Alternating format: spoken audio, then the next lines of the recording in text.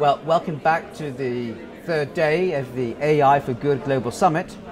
And I'm joined now by the chair of the Ieee Computer Society.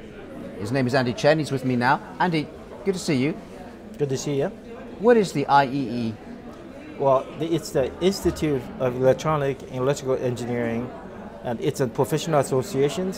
We have about 400,000 members globally. And I'm focusing in Computer Society, which is focused on the computers and engineering. And what brings you to this summit? Well, I was invited because of my background in several areas. One, my expertise in the power generations for cybersecurity, as well as my knowledge in the nuclear industries. But more importantly, my position as a board chair for the Ieee Computer Societies, where we would like to be able to work collaboratively with different nations.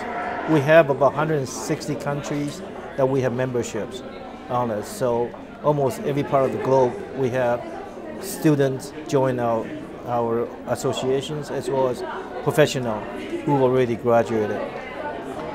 As we're on day 3, what's your thoughts about this 3-day gathering?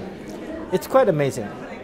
It's very eventful, and there are so much opportunities.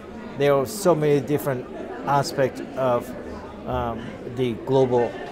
There are people interested in academia, people interested in government relationship, and people interested in researches, and people interested in industry. So it's really interesting bringing the tech company as well as the government policies and the different levels. It's fascinating for me. And you're talking in your panel discussion about everybody sharing in the benefits of AI. Will that happen, or are you concerned that it is not happening?